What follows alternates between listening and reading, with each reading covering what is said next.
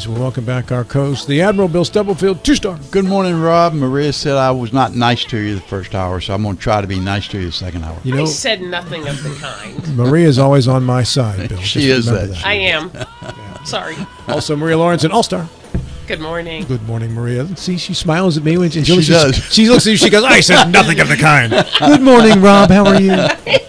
See the difference, Bill? Yeah, I do see the difference. My eyes have opened. And you even put We've been friends for too long, Bill. Too long. Actually, not long enough.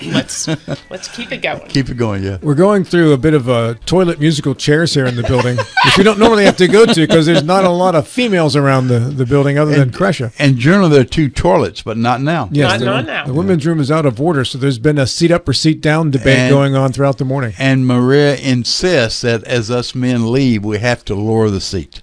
There you go. So there's a lot of coffee drank by the co-hosts during the program, so every commercial break, it's a We're mad all dash. running in and out. Yeah, for sure. Might have been some behind-the-scenes information you may have been able to get That that. people have no interest in. No, they do now. But there's humor attached to it. I think. I guess. That's potty humor right there. Yeah, our guest in the segment is Dr. Ryan Saxe, is the superintendent of schools in Berkeley County. Good morning, sir. How are you? It's I'm doing well. It's great to be here. Great to have you. So you were mentioning that you have a listen and learn session scheduled for tonight. What is that? Yeah, so part of my transition plan as superintendent over the first 100 days is to have several listen and learn sessions from throughout the county, and that's just an opportunity for our families, our students, staff members, if they're in and out and about, to be able to bend my ear and tell me some of the great things we do in Berkeley County schools, but also maybe some areas where they'd like to see some improvement. And so this evening from 5 to 7, I'll be at Hedgesville Middle School for their family night. And so I look forward to seeing some people and talking and, just learning, again, more about what is on the hearts and the minds of the folks that we serve. Now, you said this was the first one of the year, or have you done one already? This is the first one that we've done so far this year. We're going to have 4, and it'll be different parts of the county. And did you do these in Huntington? I did those. I did 7 years ago when I first became superintendent. We sort of did a caravan around the school district to, again, learn more about the school district and what we could do to improve Cabell County schools at that time. Do you recall if you got any suggestions that you were able to implement? Oh, yes. So way back when, there were gaps in technology, there were gaps in professional development, even some curriculum resources for students, and all of those things we were really able to embed into our strategic plan and into how we prioritize our financial resources to move forward to best meet the needs of the community at the time. Ryan, I noticed you titled this Listen and Learn and not Engage and Learn. So that implies that you mostly listen and very little responding. Is that correct? Well, I think if there's problems, if there's immediate problems that need to be resolved, then I guess it could be engaged, but it would be engaged from let me get the right people to address the situation and to improve it or to fix the situation. But this is, for me, an opportunity. Again, it is to listen. It's to listen and to hear what it is that our stakeholders find valuable, that we do well, that we want to make sure we maintain, but also where there's areas that we can focus for improvement in making sure that our curriculum, the services and support that we provide to our students and our families, but also how we support our staff. I want to be able to learn, again, from them what they think we need to do. And on a given listen and learn, how many people would be there? Well, we try to focus these opportunities around different activities that are going on within our schools, so that it's an organic opportunity for folks to come up and to talk and to speak with me, and so making myself available at those events is important. So it really depends. It's usually depending upon the event. In the past, I know that if you don't tie it to something like that, your attendance or the opportunity to engage can be less because people have to travel out of their home and they have to come to the school, or they have to come to wherever the location is. So we try to tie it together with something, with another event. I'm using this to build to another question, but give me you've not given me a number yet. Give me an approximate number or range of numbers. Are we talking about 5 people there? Are we talking about 25 people? Talking about 50 people? Well, this is my first one here, so I don't know exactly how many. But you've done it before, haven't you? Oh yeah. So when I've done these in the past, it could be anywhere from 25 people to, an event where, it's a play or an activity at the school, so there might be 200 or 300 people. Okay. So that it can range. Yeah, earlier today we had a lady from the Cardinal Institute, and she made a point that she surveyed 402 people in West Virginia, and the bulk of the folks, over 50%, were dissatisfied with the service they were getting from the schools, and they broke it down several different ways. One was only 29% felt they had confidence the schools were preparing the students for life after school, for the employment. About the same number were not preparing the students for to go into college. They made a concern that the parents were not familiar with the school budget and there's taxpayers' dollars. The point was 50% of the people surveyed were not satisfied with the schools. Now, your numbers, the numbers that you provided, are statistically, if you have 200 or 300 people, they're statistically meaningful as much as this survey was. Do you get any vibe at all of the unhappiness of the families, of the parents? Well, actually, so, the listen and learn sessions are not the only way that we're going to acquire information for us to make decisions on how we're going to move forward as a school district. I'm also implementing what we're calling a superintendent's stakeholder survey. That survey will go out to every single family member of Berkeley County students. It'll go to our staff, and it will be available for the public to be able to respond to. And it's really to get to the heart of, what is it? Again, it's more direct questions than what the open-ended listen and learn sessions are. But these direct questions are, again, to flesh out and to identify what do we do well in meeting the needs of our students? What are your perceptions of the curriculum opportunities for students, for career and technical education offerings, for advanced placement? How do you feel about the communication between the school and home? Those types of questions. And then, of course, for staff, it's the quality of professional development, the resources that we provide. And that survey, again, will go out to the entire community and all of our stakeholders. When we get that data back, we will have a roadmap of the areas, the big rocks that we need to focus on to make Berkeley County Schools the best that it can be. And if the data yields similar information, that there's an unsatisfied feeling of our families or even of our staff around certain things, then we have a responsibility to address those things. We also have a responsibility to be as transparent as we can around how we focus our public tax school dollars to direct that toward what happens in the classroom. From the time that I was appointed by the board to become the superintendent in Berkeley County, my mantra has been that from the boardroom to the classroom, we're going to be focusing on things that provide the best opportunities for our students to learn. We're going to be focused on our students. And I think in order to do that, we also have to make every effort to be as transparent as we can about how we do those things. Now, how are we transparent? Well, we stream our board meetings. So when there are financial decisions, when there are big contracts or things like that directly support the work of our educators or of our school leaders or of what's going on in our classrooms, our board engages in those conversations. They're asking the right questions to make sure that there is transparency in how those expenditures are accomplished. And of course, we're audited every year. We publish those on our website.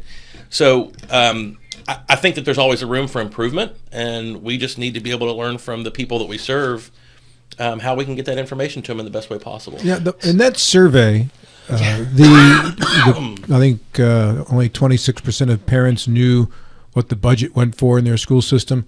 That's not the school system's fault. That's the parents' fault. Spend a little bit of time, make an effort to find out how the school budget works. Attend But a you board also meeting have once in to a make while. it easy for people, and Dr. Saxe is saying that it's very transparent. So can I go on Berkeley County Schools website, and there's a drop down that says budget, and I hit that budget button, which is what Tiffany was sort of proposing, and I can see what goes where, what salaries people are being paid. Is that easily accessible? I don't know. I'll be honest with you. I'm not 100% familiar with our own school district's website on the financial side. I will say that what I am accustomed to in my previous district is all of our financial statements annually are published. I do believe that those would be on our Berkeley County School website. If it's not, that's something we need to work toward. But what I will say is the West Virginia Department of Education and the state treasurer have the reports that go granular to the school district level for Berkeley County schools. You can see salaries, you can see all of those things. So the state of West Virginia, not in order to not duplicate, the state of West Virginia has those resources available for families. And I do think it's incumbent upon us to make sure that those things are available and that they're easy to find. But, to your point, there is a responsibility to be able to go out and seek it. And just because it may not be smattered on social media or something like that doesn't mean it doesn't exist. And we do try to put it in a location that's easy to find, like, on our website and so on and so forth. And if it is smattered on social media, don't believe what you read. That's right. Amen. That's right. Stay away. Yeah. Ron, you used the word transparency several times. I have trouble with that, the definition of that word. That's something that every politician uses. They're running for office. Everybody says we're going to invoke transparency. And at a certain level, they do. But when it becomes a little tricky, then they hide behind all sorts of trees and bushes and regulations that we cannot show, we cannot be transparent because it's going to infringe upon a person's rights or school systems or the operation. I don't know if I have a question other than I'm sure you're well aware of the difficulty the word transparency imposes under certain circumstances. Sure. How do you work around that problem of what should be readily available and what's not readily available? A couple years ago, we had a teacher and teacher's aide that were subsequently charged, but it went for weeks before the school board would let any information out, and it really put a bad taste in the residents' mouths because they felt they were being misled. So it comes back to this magic word transparency that everybody uses, but they use at different levels. Well, when I was talking about transparency, I was talking about financial transparency. It is on the website, by the way. Just sorry to interrupt. Okay, yeah. Damon says it's right there. You just drop down. But to answer your question, because you're correct. There are certain things that we can have an abundance of transparency with as it relates to finance, to how money is being spent, and we should be. When someone asks us in the public, "Hey, I want to know about this," we should be able to respond to them on that. As it relates to personnel law, there are certain things that we cannot disclose legally as it relates to the ongoing investigation, employee due rights, the due rights of students and families, those types of things. And so there is regulation, and there are policies, and there's federal code and those sort of things that we do have to comply with.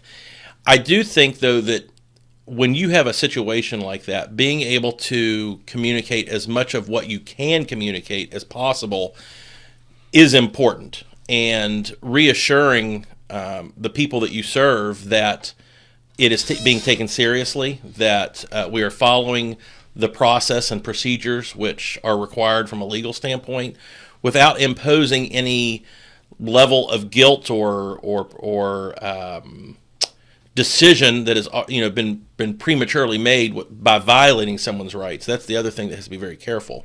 So I have a philosophy that I want to be able to share as much as I can when I can, and at the same time, if I can't share it at a certain time, when the time becomes appropriate, I want to be able to do that and be able to answer questions as much as I can as well. And to Bill's point, we also spent lots of weeks on this show talking about the breach that happened, basically not talking about it. I mean, we would bring, and again, understanding that there are certain things that you can't really talk about, but in the scheme of things, that's what people really want to know about. You know, how is this affecting me as an employee? How is it affecting my children as students?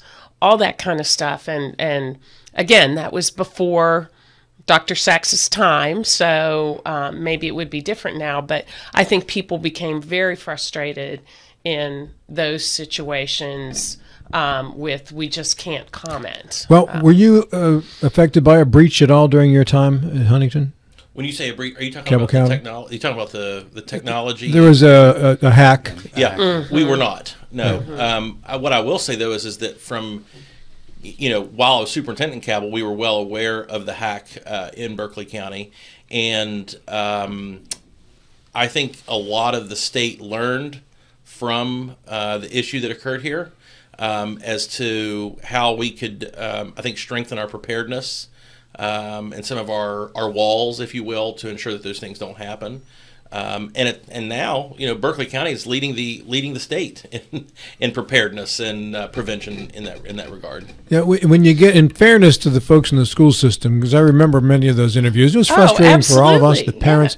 You have attorneys. I think the FBI was involved in that. People are asking for millions of dollars, so I get it. But from a public standpoint, here's what the appearance is, and then perception becomes reality. But I totally. And it's all over social media. Yeah. So which you believe every word of. Exactly right. Yeah. So there's very little But pushback. the board members were in a difficult situation. They were Sure, absolutely. And they even Ron Stevens, the superintendent at the time, where they were all in difficult situations because they're being basically ordered. You can't say this, you can't say that. There's not. So here's the statement that you're allowed to say, and stay away from that, or we got problems. And when you have legal counsel, Yeah. you have legal counsel gotta for listen. a reason. Yes. Yeah. And you have to listen. So you're in a tough spot there. What are you supposed to do? Right? You get people. Parents want to know information, but you can't share it. Media wants to know information, but your lawyers are telling you don't say anything more than this.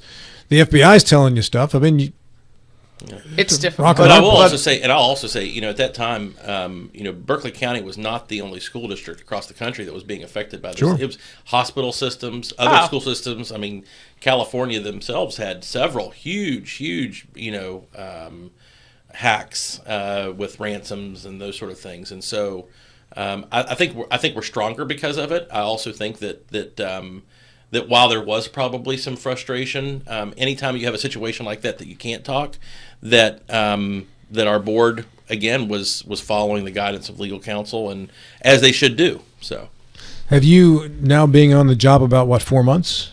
Yes, sir. Yep. Right. Have you satisfactorily had an opportunity to review most, if not all, the systems right now in Berkeley County education to determine where efficiencies can be improved and where you're pretty happy where we're up to speed? I would say that I have a lot of, you know, the day-to-day workings. You know, you become very quickly accustomed to the processes and the procedures. Every now and then there'll be one thing that, you know, pops up. You're like, oh, well, that's interesting, you know. But for the most part, you know, here's what I'll tell you that I have learned is that we have great people. We have excellent educators that are working tirelessly every single day to make sure that the students of Berkeley County are educated and that are provided the best opportunities to learn.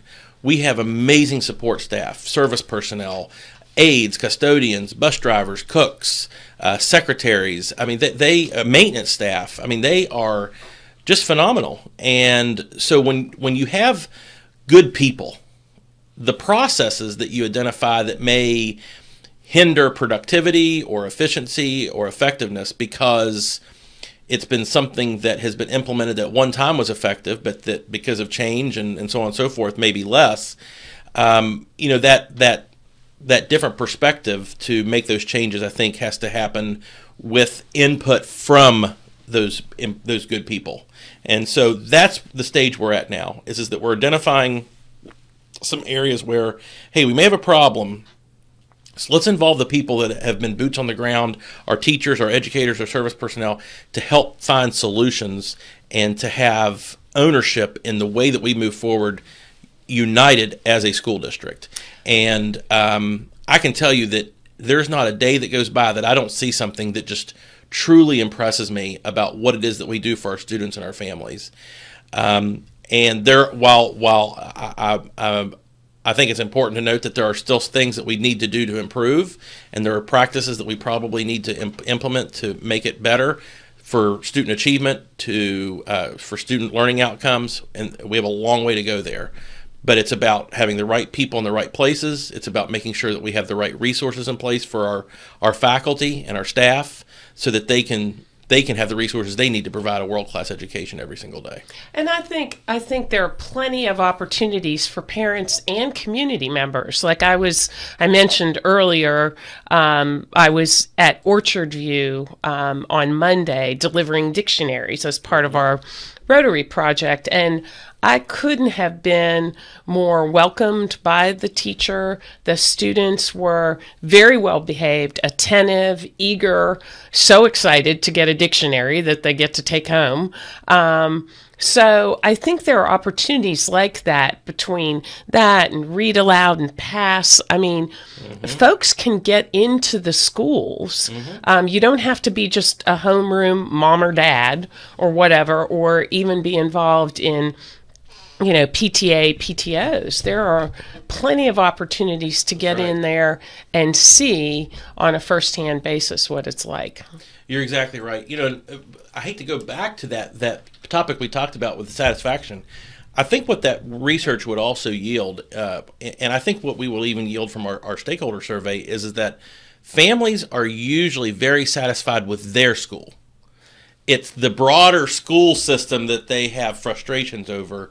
They're usually very, very satisfied with what goes on in their school, within their classrooms. And I think that speaks volumes about our individual schools.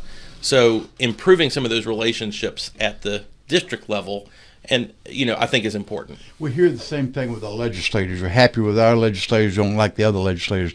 That's an interesting point with the schools. Are there statistics to back, or studies to back that up, Ryan?